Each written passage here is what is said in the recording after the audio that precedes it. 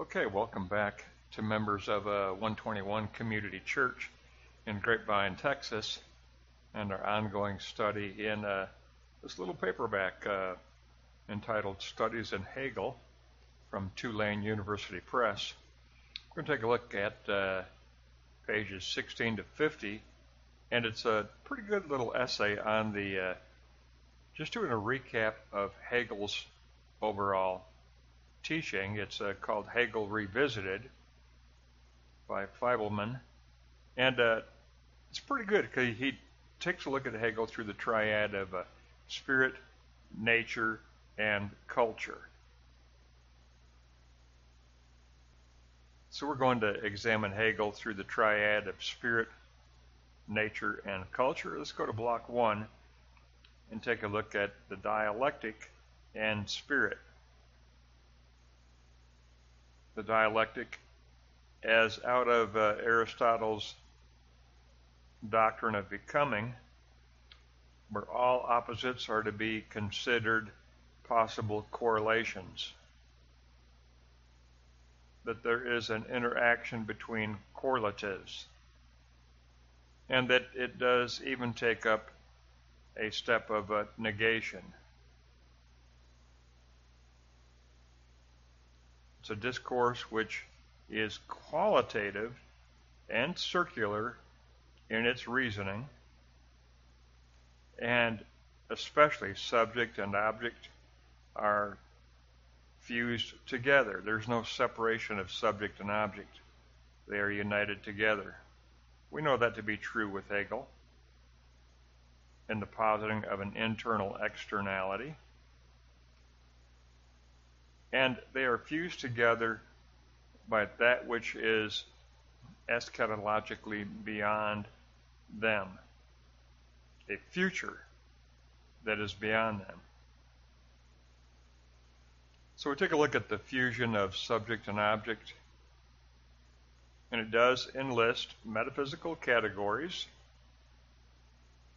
and Hegel's dialectic does enlist the philosophical method.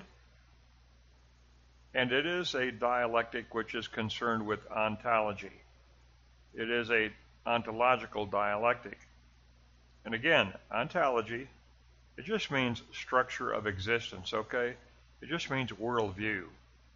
It's a big word for worldview. But Hegel's system is all about the dialectic of forming an ontological structure of existence, a worldview. And the self plays a very constitutive role in that formation of a worldview. And it's all about the evolving self-conscious self. Our worldview evolves as our own state of spiritual self-consciousness evolves. Hegel's dialectic is both eristic, characterized by debate and argument, and ontological, characterized by forming a structure of existence, a structure of being. It does include contradiction or negation. The finite, transitory, surface reality is not the real. Reality is a hidden, self-enclosed, circular process behind surface reality. And we've said that many, many times, but Hegel reminds us finite, surface, transitory existence is not the real. The spiritual reality is a hidden, self-enclosed, circular process behind surface reality. We take up a dialectical logic that overcomes, I love this, this sounds like Moltmann.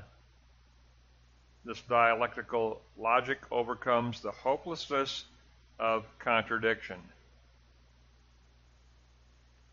Because for Hegel, contradictions can be resolved through the dialectic to reach a higher fusion of the opposites being reconciled.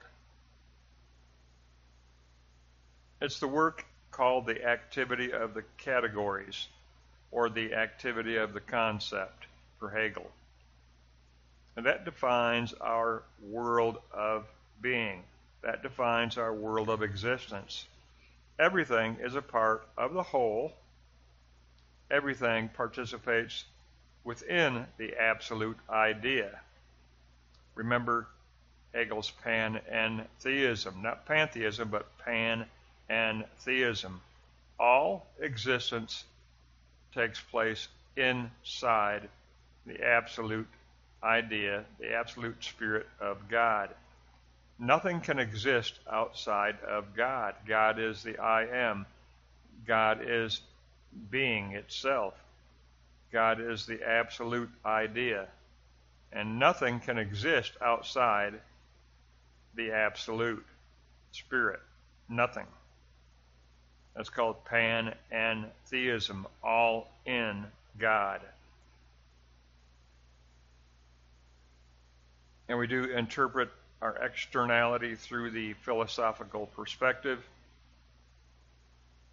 and then we discern the ontological relationships between the concepts that make up the kingdom.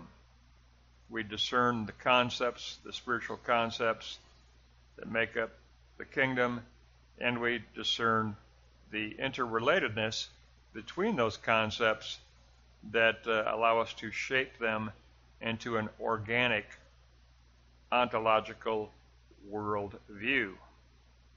So there is a dialectical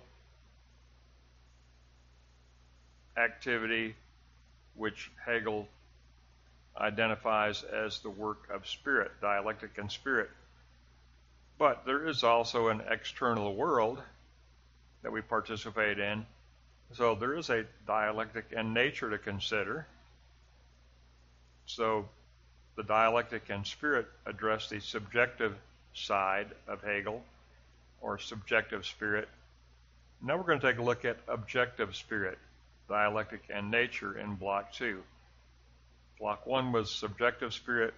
Now we look at objective spirit in Block 2. Dialectic. Hegel's dialectic is not merely subjective, it includes objective nature. But we do emphasize the qualitative over mere empirical data. Life is more than the surface empirical data. The real of nature has value equal to consciousness. Dialectic has been ignored by traditional physics, by traditional science. Truth by correspondence needs to be opened up. We need to transcend the limitation of sensate surface experience. We've got to get beyond that. That's not the real. We do that by recognizing that the philosophical categories do apply to physics and science as well. So we put together kind of a fusion, a synthesis. And here you go, Block 2, Note 3. The purpose of nature is to produce spirit. We're supposed to live in the realm of spirit. We are human beings. We have physical bodies, but we are to live in the realm of spirit. We are to participate in the realm of absolute spirit. What did Christ tell the woman at the well? Those who worship God, those who know God, will know and worship him in spirit and in truth. What did Christ try to teach the disciples in the entire second half of the Gospel of Mark? To perceive life spiritually, to take up the practice of noesis, spiritual perception. Don't interpret everything according to surface reality. Look at the deeper spiritual significance of life. Learn to think in a spiritual way. Learn to recognize a realm of spirit in your own history, in your own culture, in your own environment. Realize that there is an active, ongoing realm of spirit. Transcendence is real. The realm of spirit is real. And I'll never compromise that belief. I mean, and every believer should stand firm on that. There is a realm of spirit, and we recognize that. We participate in that realm of spirit, and Hegel emphasizes that again, and again. So the purpose of nature is to produce spirit by reclaiming its higher significance, by recognizing the signs that count for the kingdom. We need to recognize the signs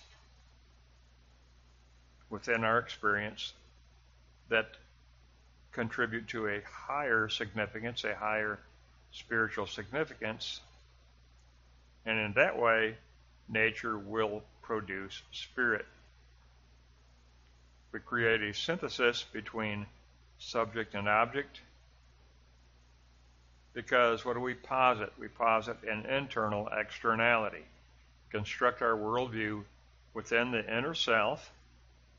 In subjectivity, within the inner self, we formulate a worldview, and then we posit that worldview at the forefront of our mind as a filter through which we will interpret our culture, through which we will interpret our history, through which we will interpret our reality.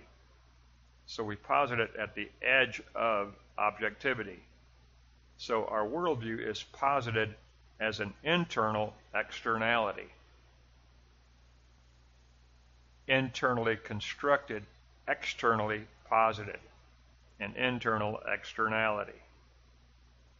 Nature comes to our self-conscious knowledge when it reaches its kairos time to be known.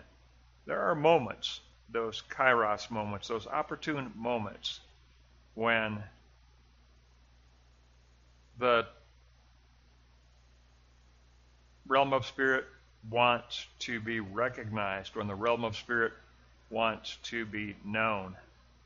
So that's a very important statement at the very bottom of Block 2. Nature comes to our self-conscious knowledge in its kairos time to be known moment.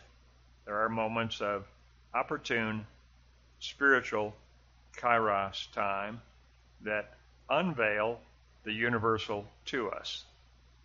We can see beyond the particular aspect of surface reality and recognize the spiritual universal.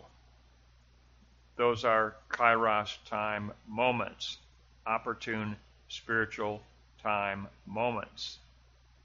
Remember, there's chronos time, which is secular chronological time, and there's kairos time, which is vertical, divine, spiritual time, opportune time. So very important. We got the subjective spirit that we examined in Block 1, and then Feiblemann had us examine objective spirit in Block 2,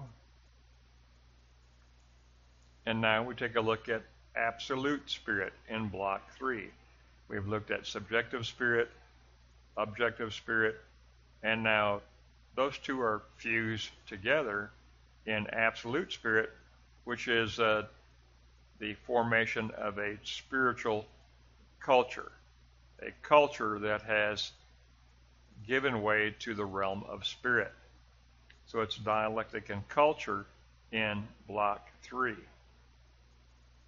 Abstract metaphysics is embedded within our concrete society. There is such a thing as a national consciousness, and it is an overall implicit ontology, an implicit spiritual worldview that needs to be lifted up and recognized. There is a spiritual worldview as a spiritual worldview that is embedded in society already within an objective way to be picked up by subjective participation. But there is an existing implicit objective ontology at work. There is a realm of spirit, culture, and implicit ontology. It is empowered by the eidos ideas of the kingdom within society. Ideas like creation, fall, crucifixion, resurrection, new heaven, new earth, return to the Father. Those are the eidos ideas within society that empower this implicit ontology. And those terms or those eidos concepts are fall, or creation, fall, redemption in the cross, resurrection, new heaven, new earth, return moment to the Father. There's a organic collective of the eidos ideas within society that empower this implicit ontology. It's taken up within the arts and the sciences both. Nature acquires its spiritual identity through the form of this spiritual culture.